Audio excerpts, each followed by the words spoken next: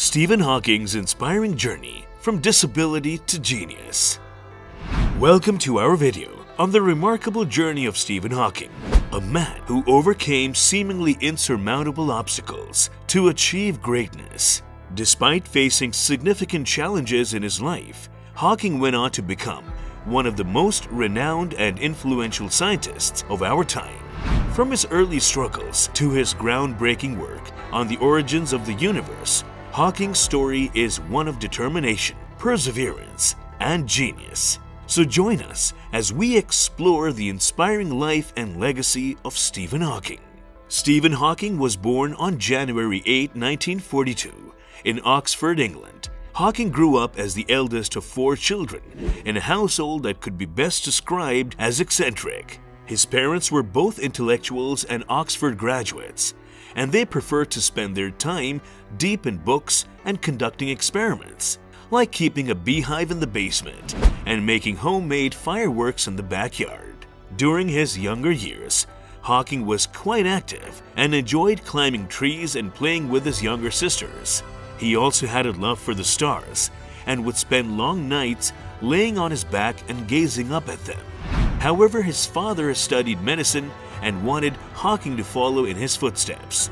But it became clear early on that Hawking had a passion for science and the sky.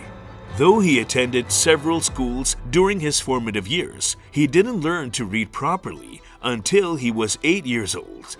He also received average grades while attending St. Albans School and was more interested in board games than academics. Even though it wasn't conventional, his peers recognized his intelligence and nicknamed him Einstein. Stephen met his future wife, Jane Wilde, at a party in 1962, and the two started dating and enjoying life together. For a time, it appeared Stephen Hawking was on the right path. But then, tragically, 1 year later, at the age of 21, Hawking was diagnosed with a motor neuron disease, also known as Lou Gehrig's disease, or ALS, amyotrophic lateral sclerosis. This is a type of disease that affects the cells in the brain and spinal cord, which controls the muscles in the body.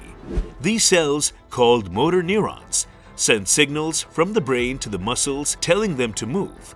With motor neuron disease, the motor neurons stop working properly and eventually die. When this happens, the muscles in the body can't move or work the way they should, and the person with the disease may eventually become paralyzed. In Stephen Hawking's case, the disease slowly paralyzed him and he eventually lost the ability to walk and use his arms. However, he was still able to communicate through a computer that he controlled with small movements of his head. Hawking persevered and went on to have a successful career in physics and mathematics. He became a household name and was a source of inspiration for people all over the world. And despite knowing that their relationship would be full of challenges due to his shortened life expectancy and physical limitations, the couple became engaged to marry the following year. And marry they did in a beautiful ceremony in their shared hometown of St. Albans in 1965. If you have been enjoying this video, our YouTube data shows 1% of our viewers aren't subscribed, and it looks like that's you. So do us a huge favor and hit that subscribe button and turn on post notifications so you never miss another video. After earning his degree from Oxford, Hawking went on to study at Cambridge University, where he completed his PhD and began his academic career. It was at Cambridge where he made his most significant contributions to the field of physics. Even while facing significant challenges in his personal life, Hawking remained dedicated to his work and made a lasting impact on the world of physics. His early experiences laid the foundation for his later achievements and established him as a leading figure in the world of science.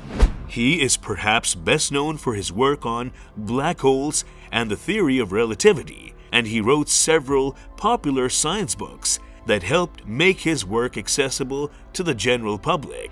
A Brief History of Time, which was published in 1988, became a bestseller and is considered one of the most iconic books of the 20th century. In total, Hawking wrote 15 books including A Briefer History of Time and the Universe in a Nutshell. Now that's what we call making a big bang in the world of science. Throughout his marriage, Hawking and his wife had 3 children together, Robert, Lucy, and Timothy, and they worked through the demands of Hawking's illness and physical limitations. The couple remained devoted to each other and to their shared love of science and intellectual pursuits. But as they say, all good things must come to an end. In the 1980s, Hawking grew close to one of his nurses, Elaine Mason, and eventually left Jane to marry Mason in 1995. Jane was heartbroken, but she remained devoted to her children and her own pursuits, eventually completing a PhD in medieval Spanish poetry. No, seriously, she's not just a pretty face. Unfortunately, the marriage was marred by allegations of physical abuse by Elaine towards Hawking. The couple filed for divorce in 2006, and Hawking later reconciled with his ex-wife and his initial family. He also worked with his daughter, Lucy, to write science-themed novels for children. Despite his failing health and the breakdown of his second marriage, Hawking never lost his sense of humor. He once quipped, "The downside of my celebrity is that I cannot go anywhere in the world without being recognized. It's not enough for me to wear dark sunglasses and a wig. The wheelchair gives me away." In 2007, Hawking achieved a lifelong goal of experiencing zero gravity, bringing him one step closer to his dream of traveling in space. He also had plans to fly to the edge of space as one of Sir Richard Branson's pioneer space tourists. And in 2011, he participated in a trial of a new device called the eye gaze, which was designed to read a person's thoughts by detecting electrical brain signals. Hawking also made an appearance on the TV show The Big Bang Theory in 2012, and in 2014 he watched the film The Theory of Everything and left a review stating, "Unfortunately, Eddie did not inherit my good looks." In 2014, Hawking joined other top scientists in speaking out about the potential dangers of artificial intelligence, AI, calling for more research to be done on the topic. He warned about the potential for AI to surpass human intelligence and become a threat to humanity, much like in the Terminator film series. Hawking remained active and engaged with the world around him until his death in 2018. He left behind a significant legacy in the fields of science and mathematics, and his wit and humor will be remembered by many. If you enjoyed watching this video, then make sure you watch this one.